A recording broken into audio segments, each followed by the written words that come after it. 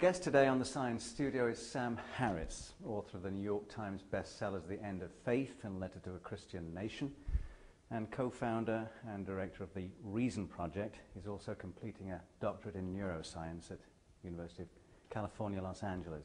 Sam, welcome. Thank you, Roger. Sam is here for the third annual Beyond Belief meeting. You were here for the first one and the second. We've gone through a lot of territory in those two meetings, but I'm thinking of this larger sweep, going back to the End of Faith. You said in the book that you started writing it on 9/12/2001, right, the day after the attacks. And from there to almost the current issue of Newsweek, perhaps last week's Newsweek, where you're impaling Palin. That's quite a sweep. Did you expect to be traversing that kind of territory when you sat down to do this book? No, I definitely didn't. There was no way to really visualize the outcome of writing the book. In fact, I started writing it before I knew it was going to be published as a book. I just couldn't do otherwise. I mean, the moment I felt that we were meandering into essentially a religious war without calling it such, I started writing that book, and yeah, I had no expectation, frankly. I just thought it was going to slide off the printer's press and into oblivion. And at each stage of its reception, I was surprised by the kind of conversation it was inspiring. So where were you on 9/11? In Los Angeles. So watching this on Yeah. television. Yeah. And I mean, not everybody suddenly rushes to do this. I mean, Don DeLillo eventually sits down and decides to write a novel called Falling Man, but that's years later. I mean, Right. what was going on? Well, I was doing my Ph.D. in neuroscience, and essentially the End of Faith was what happened, was the collision of my intellectual career at that point with the events of 9/11. I was strangely placed to respond to it because I had been studying religion on my own for the better part of 15 years, and then my interest in consciousness and in altered states of consciousness and religious experience brought me into to finish my degree in philosophy, and I was going to do a Ph.D. in philosophy, and at the last minute decided, well, I really want to know more about the brain. So I was 2 years into my coursework at UCLA in neuroscience, and so I was someone who was spending a lot of time thinking about religion and religious experience, someone who was thinking about the difference between scientific objectivity and all of the absurdity and fallacious reasoning that we see in the name of religion. And then people start flying planes into our buildings, obviously based on what they believe to be true about the nature of the universe, based on no evidence that anyone should credit. And we, on our own side, based on our own attachment to religious mythology, couldn't find any other way to console ourselves but to invoke our own religious myths, and couldn't really call a spade with respect to Islam and articulate what the problem was. The problem is that a majority of human beings believe the unbelievable, and really believe it, really are motivated to live by the light of Iron Age philosophy. So I just found myself just well positioned to respond because I had been reading the literature for long enough. I knew what Islam was, and I didn't have to get up to speed the way most people did in this country.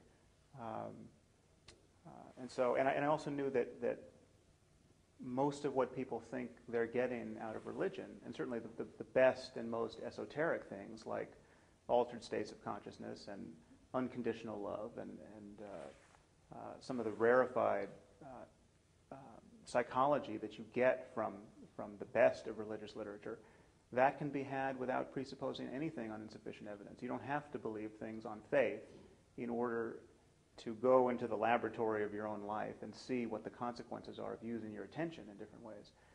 And having spent at least a decade doing that before 9/11, studying meditation and I had a psychedelic phase. I knew it was possible to perturb the nervous system in ways that, some of which are normative. It's also possible to be a psychotic, but it's possible to change your moment-to-moment perception of your life in ways that really lie at the heart of religious experience, or ostensibly at the heart of religious experience. But you don't have to believe anything on faith in order to look into that, and that's the real perversity of religion in probably any age, but certainly in our current age, the fact that most of its subscribers, most of the people who want to become like Jesus, think they have to believe the preposterous in order to be a part of that journey. We'll come back to that in a minute, but let's just gloss that a little bit more. You had been reading this on religion for 15 years. Mm. Why?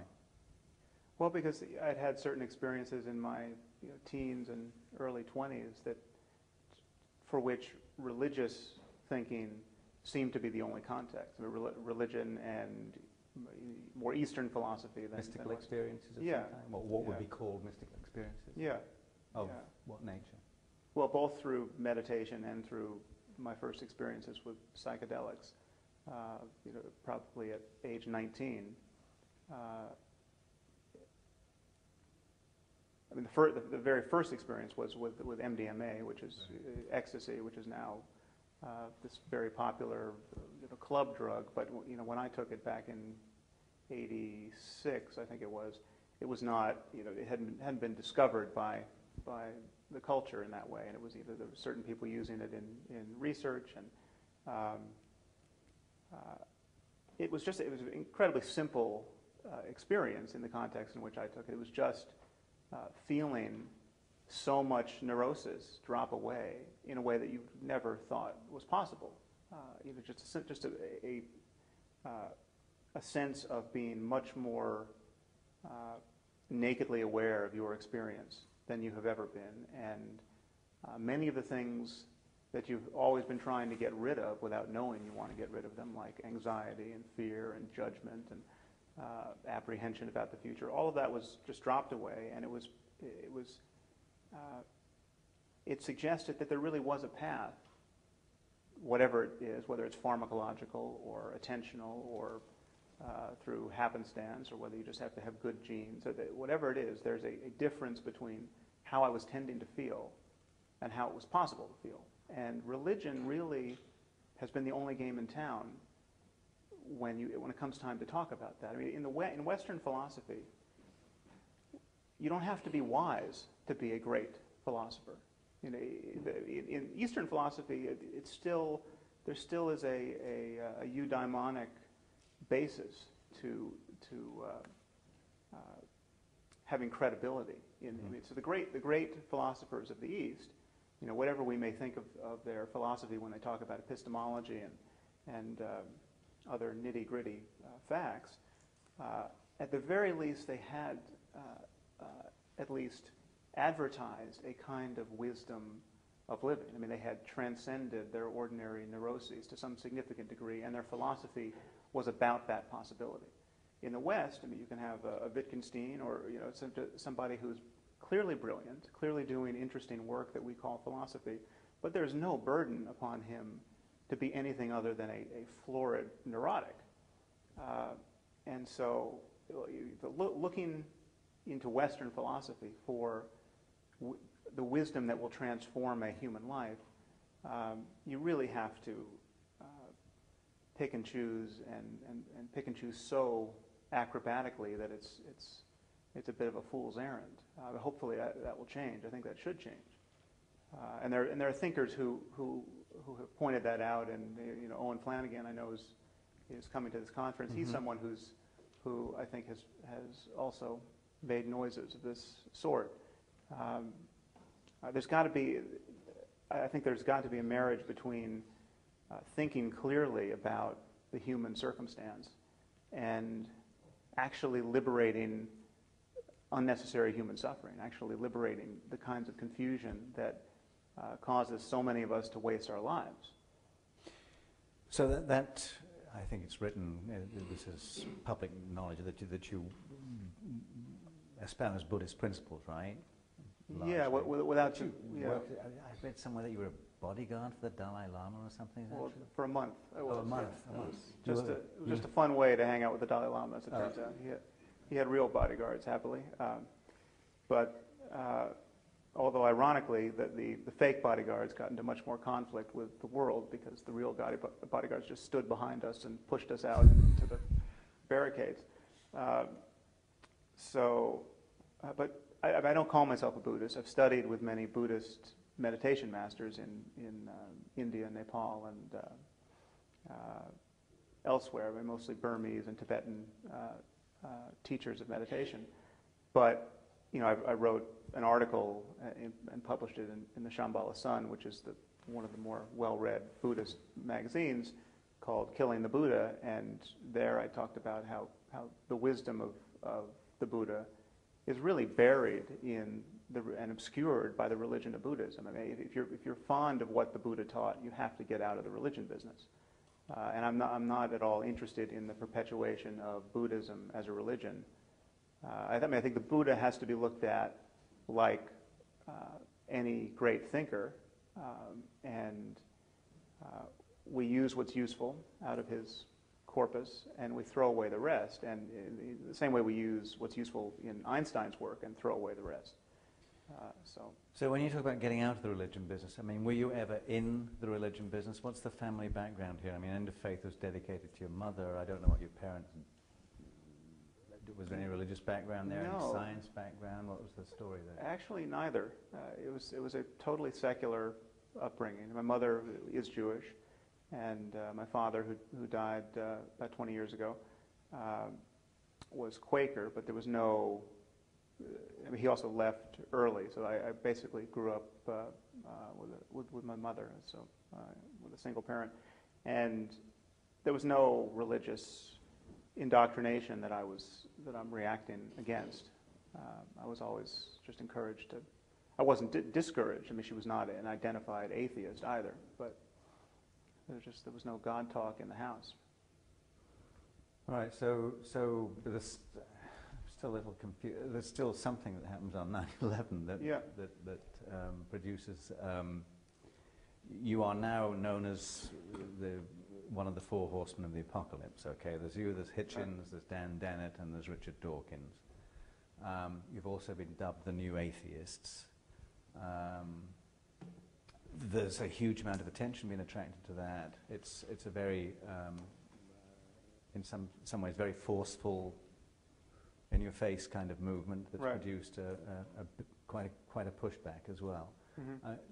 That's the technique that you decided was the best way to go with this, right?